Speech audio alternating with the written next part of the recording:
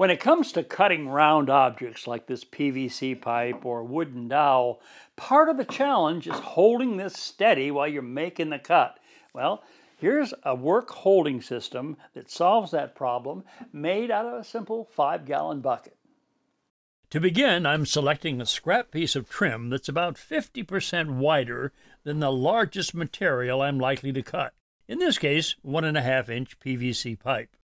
I center the piece of trim across the top of the bucket and mark the spot where the edges intersect the rim. Using a combination square, I extend lines downward from the marks on the rim at a 45-degree angle until they intersect, forming a V. Then, using a jigsaw, I cut out the V.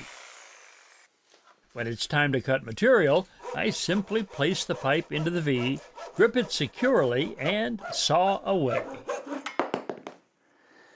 Now, 3 things that I really like about this is the workpiece is held securely in place, it's prevented from twisting, and it's kept at a comfortable height for sawing.